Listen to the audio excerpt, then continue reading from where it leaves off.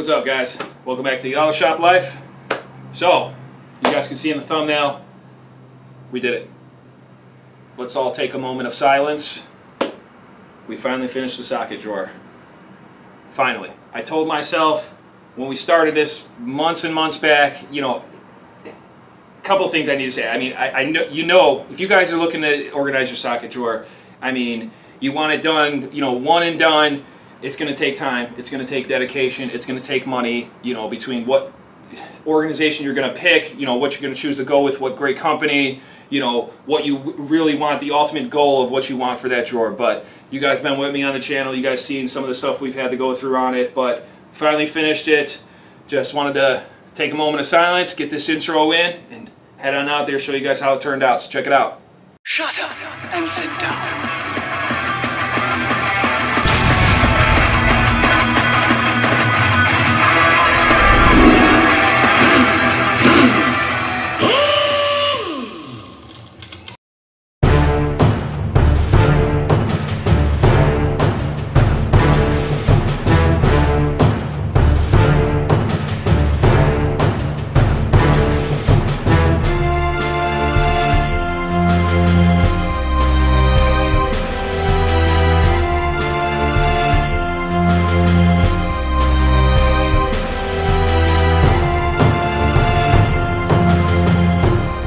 Alright guys, so as we head on over to the box, I mean, the amount of time I've spent in front of this drawer, you know, I probably could have, if I was getting paid for it, I probably could retire by now. But like I said, you guys see in the beginning of the video, you know, just some of the boxes it took, you know, some of the sockets I've had to buy through Snap-on, you know, to get this drawer where I wanted it, to get it right the first time, like I've stressed in the videos. You know, a lot of sockets I replaced. There was a lot of sockets in there that were broken sets, you know, maybe ones in there that were, you know, broken or cracked or lost, you know, that sets that I didn't want anymore. I didn't want half sets in there anymore. I didn't want sets in there that were, you know, some Snap-on, some Husky, some Craftsman, you know, whatever I had in there. I obviously had some Taiwan in there. I had some Harbor Freight sockets in there. You know, I wanted pretty much, not to say all Snap-on sockets in there, but I wanted complete sets, you know, and I not only wanted complete sets, but I wanted those sets,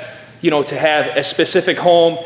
You guys have seen it, you know, there's lots of ways, there's lots of great companies out there for toolbox organization. I mean, I give it that, you know, that was a hard decision in itself, just to pick, you know, not necessarily one company, because I don't think for a socket drawer, there's not going to be, you know, one size fits all. You know, you got, you know, they got different types. They got the, you know, the grid system, all that stuff, you know, but I wanted a drawer that was only sockets. I didn't want to put ratchets in there. I didn't want to put extensions in there.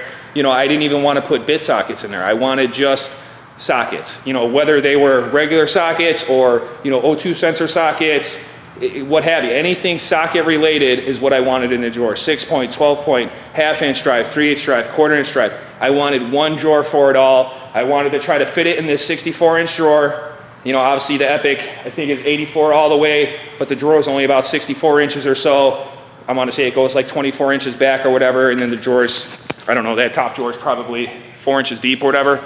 But, you know, I wanted to make sure the taller sockets fit. I wanted to make sure the organization system that I use, obviously you guys know I went mostly with the Hanson style trays. You guys can see some of the runoff trays up at the top of the box there. Probably be doing giveaways on those, so you guys stay tuned, be looking out for that. But I wanted a drawer to be what I wanted it to be.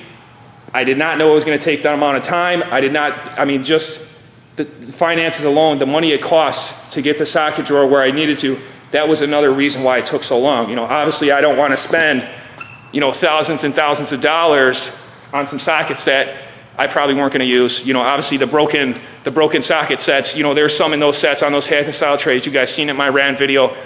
Sockets you're not going to use. I mean, you know, probably out of the sets they have, there's probably, out of the tray, there's probably going to be a good 6 sockets that, you know, me personally wouldn't use maybe out of that particular set. You know, whether it's going to be because I'm not using that drive, I'm not using half-inch drive, you know, when it comes to the smaller sockets, obviously I'm going to switch it over to a 3/8 drive, or vice versa, I'm going to switch it over to a quarter-inch drive. So there's some of those sockets on those trays that you'd rather use either a different drive, or there's just really nothing out there you could use it on. I could think of some off the top. Obviously a 20mm socket, maybe I'll use that on a rusted up 19mm socket. You know, on some of those lug nuts where they rust up and the bolt swells, slap a 20 on there and there you go. But get down, show you guys this drawer, the moment of truth here.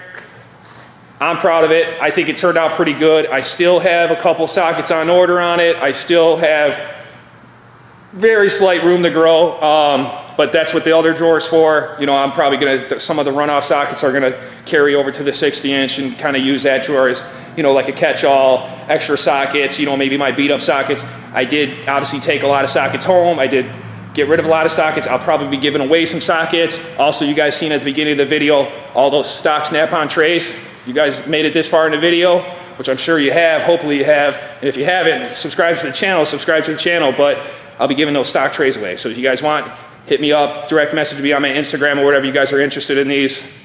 I don't need them, I don't want them, but I'm holding on to them for the guys out there that does use them. So without further ado, we're gonna get you guys set up, get this drawer open and show you guys how it turned out. Check it out. All right, guys.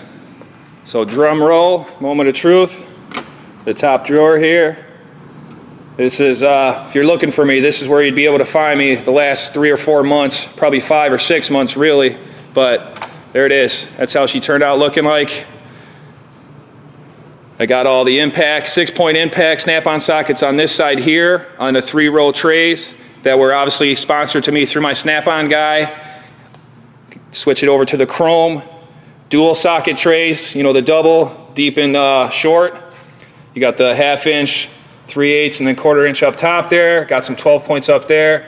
In the back there, I got, you know, some of my older sockets there that I wanted to keep. Those are metrics. And then it switches over to the chrome 12-point full set that I got, 1/2 inch and 3/4 drive, you know, all the way down to this 2 and something inch socket, 2 3/8 socket that I've used. Obviously all these sockets I have because I've used them, some more than others. And then getting over to this side, you got all the bigger size sockets and axle sockets and all that stuff. That's 1/2 inch drive, 3/4 drive with the adapter. I even got some sockets behind it, ones that I, you know, don't use too much, but I could still get to them if I had to. You got the universal sockets here, 3/8, 1/2 inch. And then on this one, here's what I was talking about, room to grow. Got these on order. It's not a complete set, and that was half the battle with this, guys. I mean, you know, getting these sets, filling up these trays, you know, especially, I don't know most manufacturers, but getting them through Snap-on, you know, you'd buy a set and, you know, like I have said, it would be missing, you know, half the tray's worth. You know, hey, I got this tray here. They don't even make a 26. Luckily, I was able to score, I think, the 22 in this set. They don't sell it in the set, but they sell it singly. And then, you know, this kind of bothers me. The 8 through 14 or 10 through 14 in mid, they don't even have in 1/4 inch or in 1/2 inch. So, but that's where I'm at so far. Some of these other random bits here on the 12-point side. This is 12-point on this side. These socket trays were sponsored by Olsa. You know, great tool organization company. I'm actually going to be reviewing some wrenches of those, so stay tuned on the channel. But, you know, even this set, missing a 20, like I said in the video, I could find uses for a 20. I'd like to have it if it's there. And then the 2N ones here, the 25 and 27, they give you the 30 and 32, so I just put them in there. But most of them, for the most part, are all filled in, not too bad. Some of my older 12 points I still use, you know, on those tire locks. This little 12-point Craftsman set, you know, I'd like to, over time, get the 6, 7, 8, and 9. I know they have it, because I have it for another tray, and then the 20 over here. But for the most part, turned out pretty nice. You know, I dig it.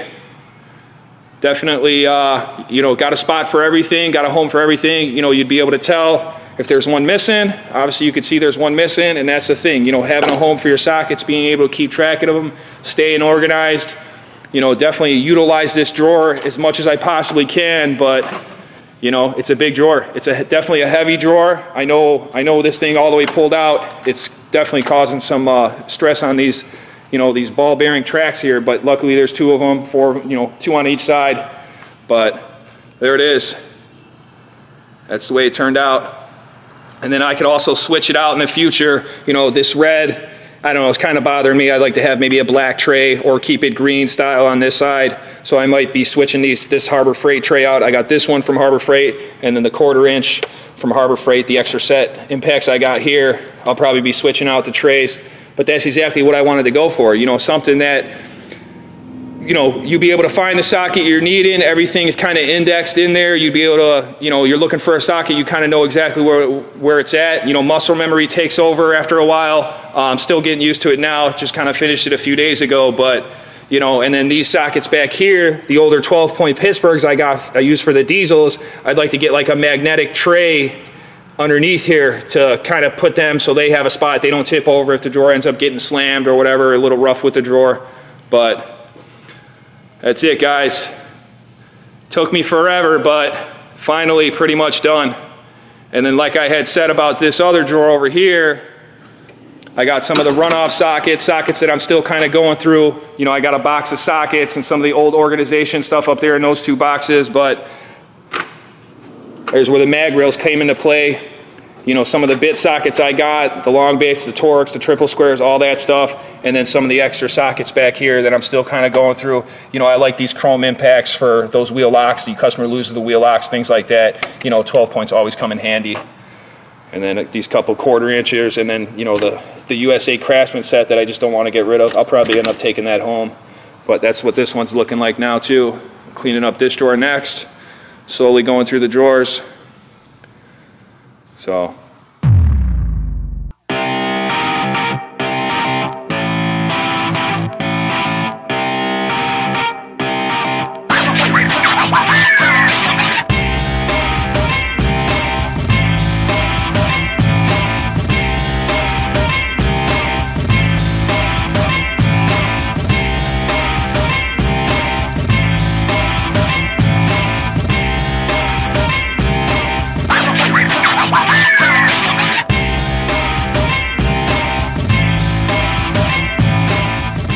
Alright guys, so getting back up here in the office because it's freaking hot out in the shop, wrapping this one out, but that's it. I don't know if it's what you guys expected. You know, it's definitely what I pictured. You know, I'm glad I spent the extra money. I'm glad I, you know, waited the extra time and, you know, did the extra research as far as toolbox and socket organization goes. You know, I'm definitely happy with it. I'm definitely, you know, it's definitely going to get the job done for me. Will I change it up again in the future? You know, I said that the last time. No, yes, you know, it don't really matter. If something comes along better and I got the time and the funds to do it, I'm going to do it. You know, I'm always, this industry, we're forever changing, we're forever advancing, and, you know, getting these cars done the fastest way you can, especially working on flat rate or just being productive in general, you know, the tools are a big thing. Organization is a big thing to me, and, you know, I like to have some of the best and definitely be able to find the tool I need when I need it. So, as you guys seen though, the socket trays, you guys let me know. Those snap-on socket trays, you guys hit me up on Instagram. Make sure you guys follow me on Instagram. You guys are looking into them. I know a few guys out there, you know, pretty interested in them. I got a lot of them. So you guys, you know, I don't need them. You guys maybe pay the shipping, whatever. Get those off to you. Plus at the end of all this, definitely going to have a bunch of extra sockets for you guys, beginner techs out there and all that stuff. You guys need sockets. That's what this channel's all about. Helping techs, pay it forward to the next man. All the above. But as always, guys, I'm going to get out of here. Like, comment, subscribe. Catch you guys in the next one. Signing out.